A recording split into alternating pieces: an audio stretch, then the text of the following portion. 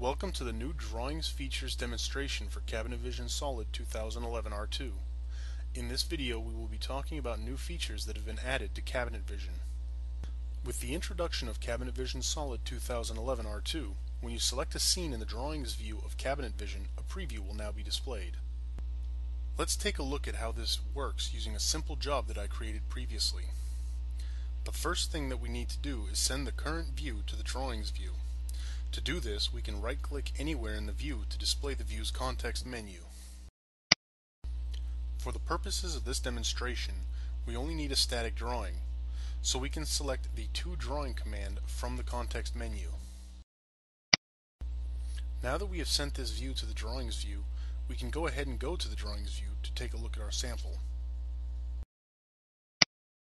While in the Drawings view, when we select any of the CAD scenes shown here, a preview will be presented to us. Let's go ahead and try that. Now we can see the new preview window. Additionally, we have the option to specify what types of previews will be shown. Let's go ahead and see what we can do with this. Here you can see the options available to us. If we specify none, the preview will be turned off. If we select all, a preview is shown for all drawing types. If we select only statics, then only static views such as the one we sent will be shown.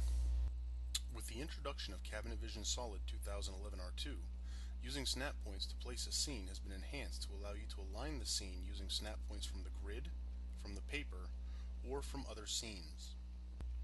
To take a look at how we can change this functionality, we will use the job we were using previously. First, we will need to look at the view properties. To do this, we can right-click anywhere in the view to display the view's context menu. With the view's context menu open, we can click on the Properties command to display the View Properties dialog. With this dialog open, we see a new option, Drag Scene from Snap Point. With this option checked, we can click on a scene anywhere to drag it around. Additionally, we see a combo box next to the Snap Points label. This allows us to define how the snap points work.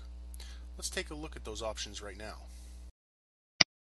The options available to us are None, which will cause the scenes to not snap to anything, Paper Points, which allows us to snap a scene using CAD elements that exist on the paper or outside of a scene, and All Scene Points. This allows us to specify that the scene will snap to points that exist in other scenes.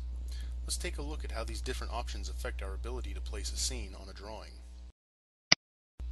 As a note, we need to ensure that the Snap to Points option is turned on for this new feature to work. Now let's go ahead and place the scene on the paper.